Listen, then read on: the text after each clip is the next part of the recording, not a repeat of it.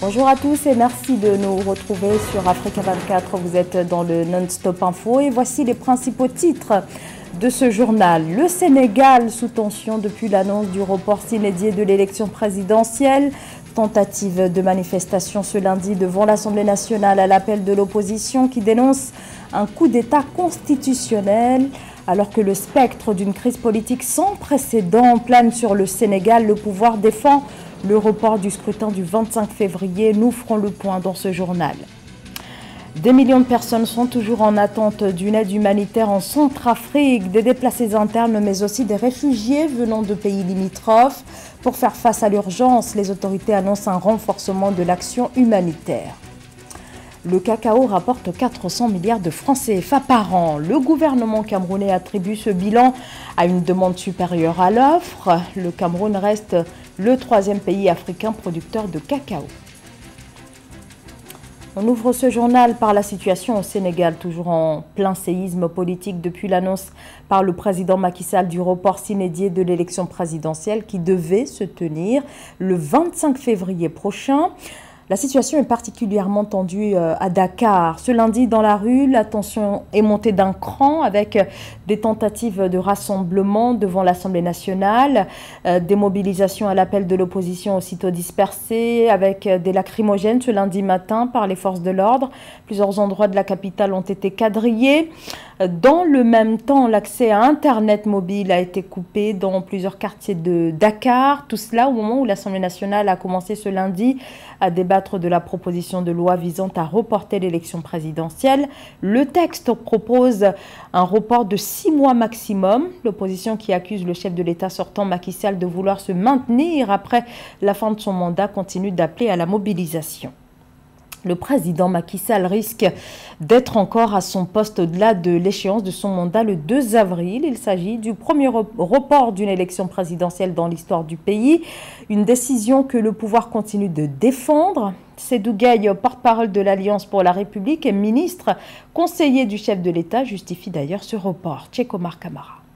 Dans un entretien exclusif accordé à Africa 24 le 4 février 2024, à la suite de l'annonce par le président Macky Sall de l'abrogation du décret portant convocation du corps électoral pour la présidentielle du 25 février 2024 au Sénégal, le ministre conseiller Seydou Gueye a souligné l'importance de garantir la transparence et l'intégrité du processus électoral et la nécessité de résoudre de manière juste et équitable interrogations entourant les accusations de corruption visant certains membres du Conseil constitutionnel avant de restaurer la confiance du peuple sénégalais et les institutions démocratiques du pays.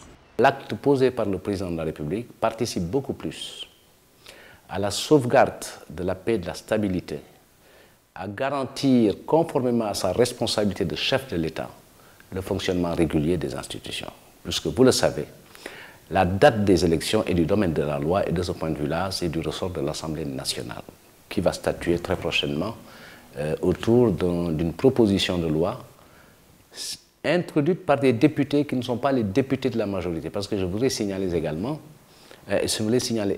que le parti du président ou la coalition du président a une majorité relative à l'Assemblée nationale. La mise en place par l'Assemblée nationale d'une commission parlementaire chargée d'enquêter sur ces allégations de corruption contre des membres du Conseil constitutionnel dans le cadre du processus électoral démontre la volonté du gouvernement sénégalais de maintenir l'équité du processus électoral. Depuis 1963, le Sénégal n'avait jamais connu une telle exception dérogatoire sur l'élection présidentielle.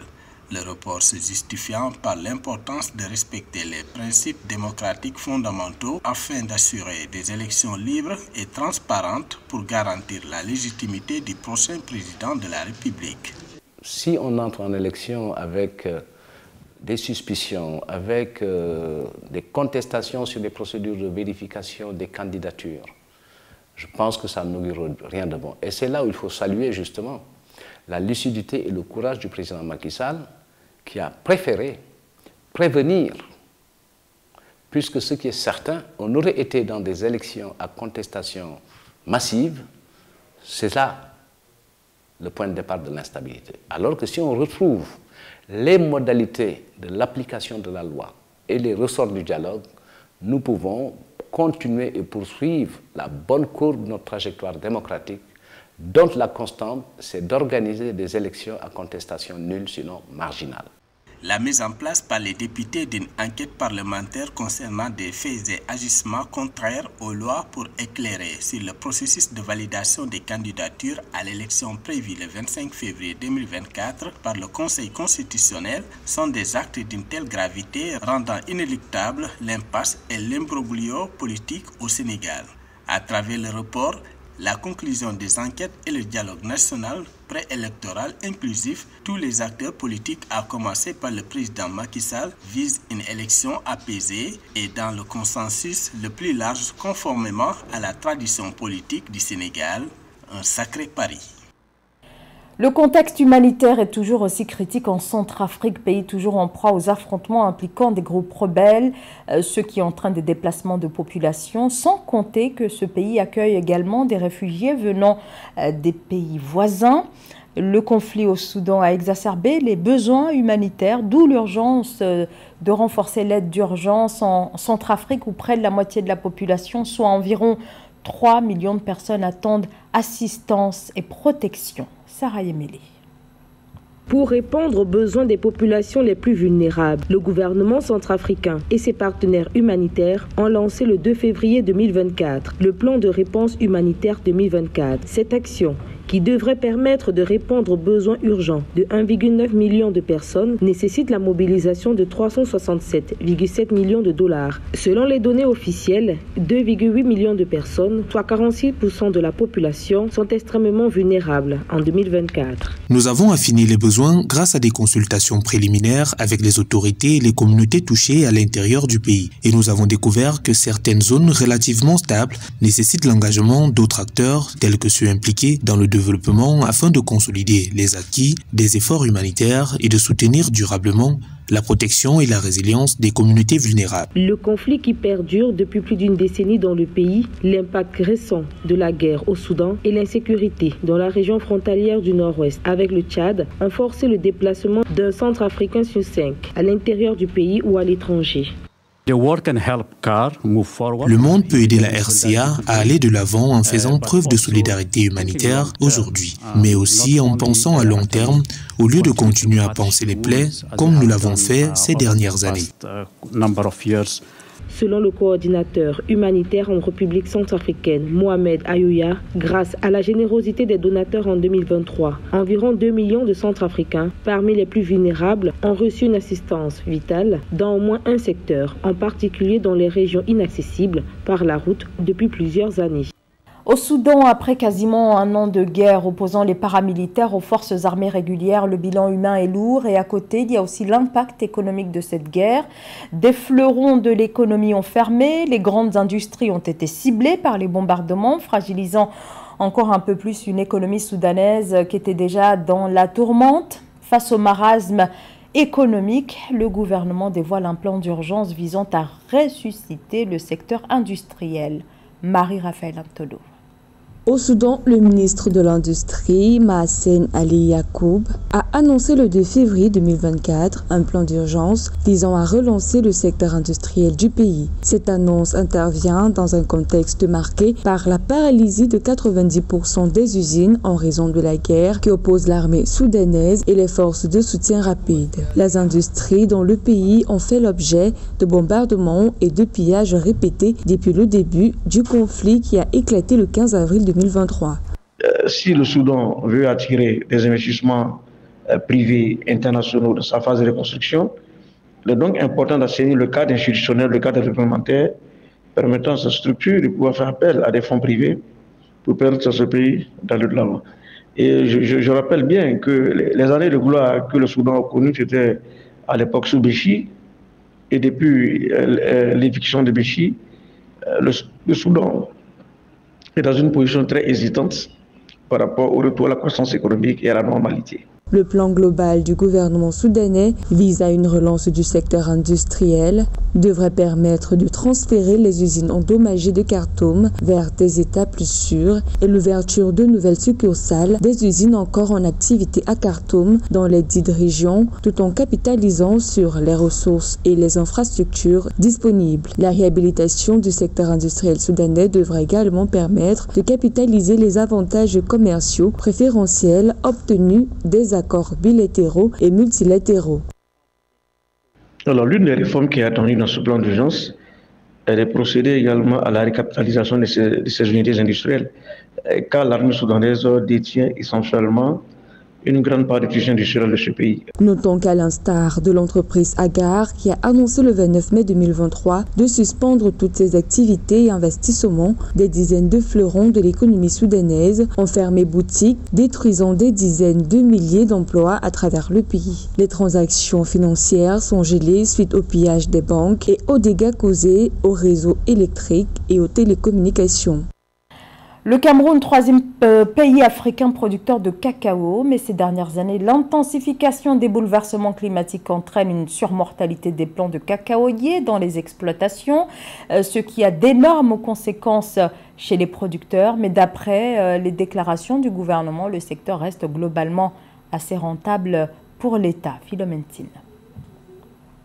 Le cacao rapporte au Cameroun une enveloppe de 400 milliards de francs CFA par an. Cette culture de rente continue de générer d'importants revenus pour cet État d'Afrique centrale. Selon le ministère camerounais du Commerce, le pays commercialise 290 000 à 300 000 tonnes de cacao par an. Toutefois, la production camerounaise de cacao a enregistré une baisse au cours de la campagne cacaoyère 2022-2023 pour s'établir à 262 112 tonnes contre 295 163 tonnes en 2021-2022. Il y a beaucoup d'efforts à faire sur la qualité du cacao produit. Et c'est cette qualité qui va élever le prix et c'est ce prix qui va faire vivre les planteurs des bassins de production. L'augmentation du prix du cacao est beaucoup plus guidée par la demande mondiale. Pour que cette demande mondiale rencontre la production nationale et arrive à augmenter le prix, il faut bien que les capacités nationales de production et la qualité du produit rencontrent les besoins du marché mondial. Depuis le début de la récolte pour le compte de la campagne cacaoyère 2023-2024, le prix de vente de la fève a été revu 7 fois à la hausse au Cameroun. Ainsi, le dernier prix enregistré pour le kilogramme de fève hors champ en janvier 2024 est de 2730 francs CFA. Néanmoins, le gouvernement rejette l'idée selon laquelle la baisse de la production de cacao aurait contribué à l'envolée des cours du cacao au Cameroun.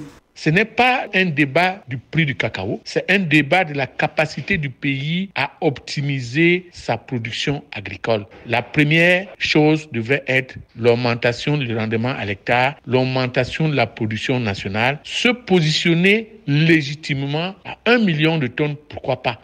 Le Cameroun occupe le 4e rang mondial des producteurs de cacao, derrière la Côte d'Ivoire qui enregistre 2 millions de tonnes et le Ghana avec 700 000 tonnes de cacao par an. Cependant, à noter que l'exécutif camerounais ambitionne de doubler la production de cacao du pays d'ici à 2030.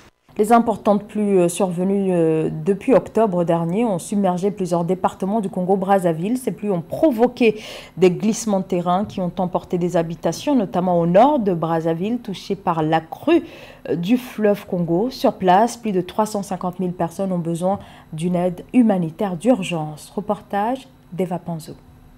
Dans le 6e arrondissement de Brazzaville, plus précisément à Talangaï, Vanel Badza revient de temps en temps solliciter le remboursement de sa garantie locative auprès de son bailleur. En décembre 2023, l'eau venant du fleuve Congo avait inondé sa maison et les parcelles environnantes, atteignant jusqu'à 40 cm. Ce débordement du fleuve Congo, qui a contraint la créatrice de mode à déménager, a occasionné de nombreux dégâts matériels. On a subi des débordements du fleuve et puis il y avait des fortes pluies qui tombaient dans le mois de novembre-décembre. Et du coup, ici, tout était inondé par l'eau. Et pour sortir, il y avait même des pirogues. Même là, si on va là, vous allez voir, il y a des pirogues. Jusqu'à présent, je suis toujours sinistrée parce que mon logeur ne m'a pas encore remis la caution. À Brazzaville, comme dans 8 autres départements du pays, plus de 350 000 victimes de ces inondations causées par la crue spectaculaire du fleuve Congo sont en attente d'une aide humanitaire. Vanel, qui a ébloui le public lors de la dernière Fashion Week de Brazzaville en 2023 avec ses créations, doit désormais tout recommencer. C'est fort de cette situation qu'elle demande une indemnisation pour compenser sa marchandise perdue. C'est pas facile le travail de l'artisanat, tout est parti dans l'eau. Ça, c'est ce qui était parti gaspillé. Tout est dans l'eau, tout est gaspillé. S'il vous plaît, en commençant par le président de la République, la première dame et le reste qui suit, aidez-moi, je fais l'appel, aidez-moi, n'importe qui peut nous aider pour recommencer mes confections en fait. Mère de 2 garçons, Vanel a déplacé le reste de ses affaires dans une église du quartier en attendant de trouver un nouveau loyer. En janvier 2024, l'Union européenne et les États-Unis ont octroyé à la République du Congo des enveloppes de 131 millions de francs CFA et environ 300 millions de francs CFA afin d'aider le pays à prendre en charge une partie des populations déplacées. Et c'est la fin de ce journal. Merci à vous de nous avoir suivis. Restez avec nous sur Africa 24.